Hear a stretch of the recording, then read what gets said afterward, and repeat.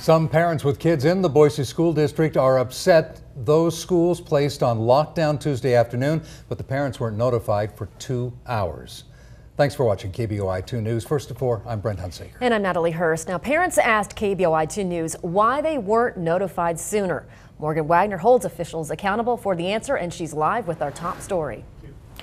3 Boise public schools were placed under what the school district calls shelter in place. It's a form of school lockdown that allows children to continue their daily activities inside the building while protecting them from the dangers that could be lurking outside. Tuesday afternoon, the Boise Police Department asked for the public's help in finding 23-year-old Gerald Lightfoot.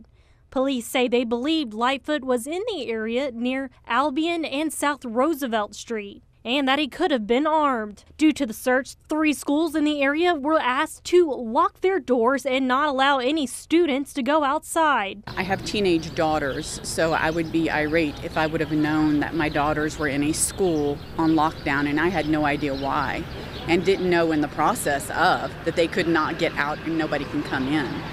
One parent told KBOI 2 News she received an email about the incident 45 minutes after her child came home.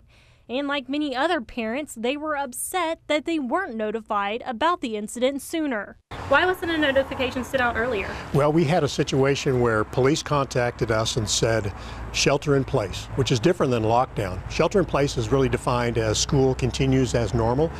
Students and staff are safe inside.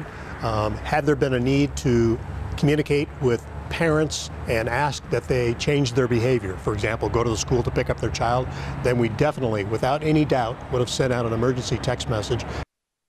Since BPD says Lightfoot could have been armed, I called the police to see why schools were placed in a shelter in place instead of a lockdown, but I haven't received a call back. Live in the Satellite Center, Morgan Wagner, KBOI 2 News.